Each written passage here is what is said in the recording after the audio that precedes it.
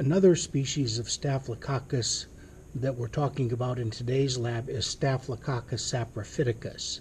This is a bacterium that's normal flora on our skin and is a frequent cause of urinary tract infections, especially in young women. So this is a blood agar plate with a novobiocin disc, and we can see on this plate that there is a gamma reaction. There's no hemolysis of the blood agar. It still looks like blood agar. And we can see surrounding the novobiocin disc that there's no zone of inhibition. The bacteria are growing right up to the disc, which makes the bacterium resistant to novobiocin, both characteristics of Staphylococcus saprophyticus.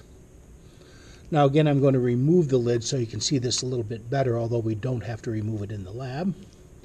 So again, we can see that the blood agar looks like blood agar right up to the growth.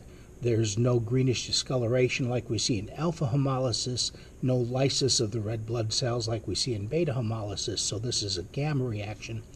And again, we see very clearly around the novobiocin disc that there is no zone of inhibition. The bacterium is resistant to the novobiocin, growing right up to the disc, making this bacterium potentially Staphylococcus saprophyticus.